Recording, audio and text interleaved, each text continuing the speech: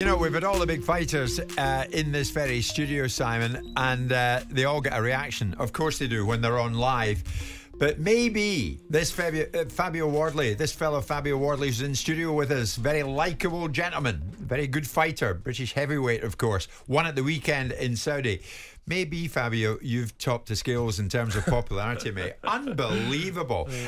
Many people asking me to ask you what actually happened at the end of the fight against this character Adeleye at the weekend, because he got one dig in at the ref. Yeah, I think it's funny, to be honest. I think he threw his best punches after the fight was done at the ref. It was an interesting one because I didn't actually notice until afterwards, because I got the win. My hand was raised. I was celebrating and soaking it up with the crowd and things, and then once I got back to the change rooms and stuff, my team was talking to me saying, "Did you see him hit the ref?" And I was confused. I was like, "What?" And then I saw the playback, and he hits the ref about 3 times, I think. And if anything, you should be thanking the ref that saved him there. Yeah. Should he be suspended for what he did? I think so. Yeah, you can't really just once maybe a frustration, like nudge, push, whatever. Is more understandable. I get it, but 2-3 times, and they're full-on punches as well. He's winding them up and swinging actual punches at him. So, yeah, for him to not get some sort of disciplinary action from that, I think would be harmful. Well, you beat him. And before the fight, there was this ill feeling that we were talking about that resulted in you getting this massive gash in your chin. And Adeleye's brother was involved in that incident, and he was in the ring in Saudi. Did your eyes meet? Yeah, I saw him. I saw him there. He was there through fight week as well, and I saw him in the ring on the night. But I can set that aside for the goal, for the task at hand. It was very clear that was a tactic by them to bring him there, face him up, and bring him to the center of the ring on the night as well, to try and stare me down and look at me and get in my head. But I can set that emotion of that aside, because I always know that the win and the end goal is actually the thing that matters here. All the fun and games beforehand and all the bravado, all the talk and stuff, it all very quickly fades away after a loss. Once your hand isn't raised, and actually the only image that's flying around now is the image of him flat out on his back and me stood over him. So the rest is irrelevant. It doesn't matter. Well said. Fabio, I want to talk about the roadmap that lies ahead for you. You're very articulate. So we're going to put one by one to you. Give us your take in each of these fighters as to where you think they are. So the guy who won also in Saudi at the weekend, Tyson Fury, where's he at? He's at Saturday hasn't necessarily done him any favours, I don't think. He's at a funny position in his career. I don't know, maybe he took the fight slightly lightly, or maybe he underestimated Ngannou. Maybe Ngannou overperformed. And I think in a lot of our eyes he did. He did a lot better than what we expected from him. But it's going to be hard to say now, because if he moves on and goes for the Usyk fight, I think that, weirdly, the Ngannou fight will hang over his head. It's almost like people want to see him do it again and put the stamp on it. So whether he comes back to that afterwards... Will it not give him a kick up the bum, do you think? I think it definitely should. Hopefully it should, yeah. Because I think we all very much expected him to not even be in the same realm. Yeah. And, where do you stand in these crossover fights?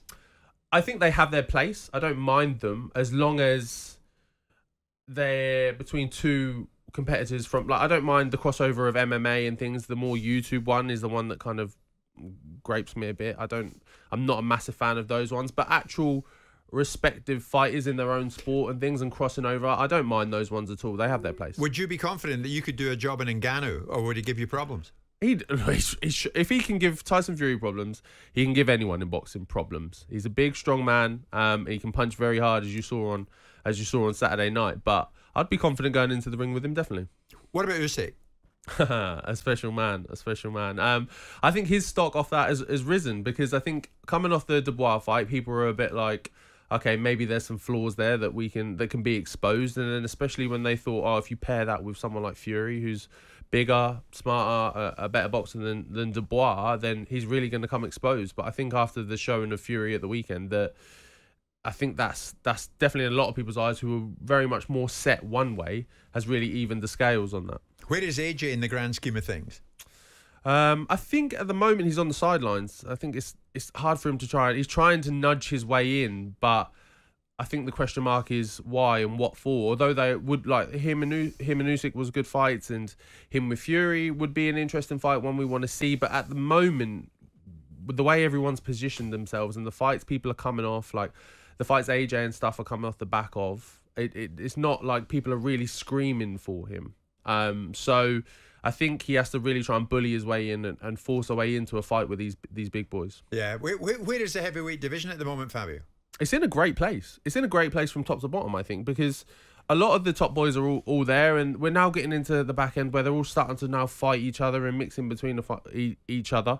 We're getting the fights that we wanted, maybe a bit delayed, maybe a year or two ago, but they are coming. And then from people like myself, and then even some lower people starting out like Moses Atuma and those kind of guys, we've got great fighters all the way through the board. So the next few years of boxing will be very interesting. Fabio, it's not often I've heard this man this quiet. I mean, I know you said to me this morning, I'm going to let the cat out of the bag. I'm delighted Fabio's coming in. I can't wait to hear him. Yeah, I'm pleased for him. I think it was a and good you fight. are especially pleased, aren't you? I'm pleased for him. I think that you want to see articulate, eloquent people speak about their sport. You know, it's always a difficult one for him. He's talking about his peers. So he needs to be careful about what he says about Tyson Fury and what he says about other people, because they've achieved the things that he wants to achieve. You know, I want to see him step up through the gears. I want to see him get tested at different levels. You know, he's fought people like Eric Molina that once upon a time got into fights that were fighting for world titles, that have credentials.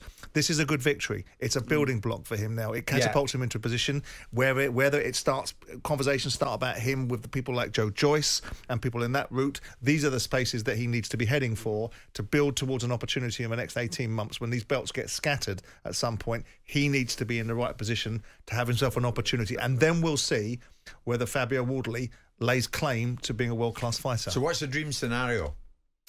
I think the dream scenario is a fight at Portman Road. It's one I've played around with the guys. I knew you were going to say. I was going to ask you. Go on. It is because I've got so much home support as well from Ipswich and from the town, from the club, and all my fights are all over the place. So people always have to travel and come to see me, and I always feel like I'd love to give it back to them in that sense and be like, look, this one's at home, this one's on your doorstep, it's 5 minutes up the road from you. Turn up, let's do this one for the town, for all you people that have. And we see how much that's done for Chris Smith. It's a massive thing. It's a massive thing. Listen, you're there tonight, you know? Yeah, I'm at the game tonight, Town versus Fulham in the Cup. I'll be there.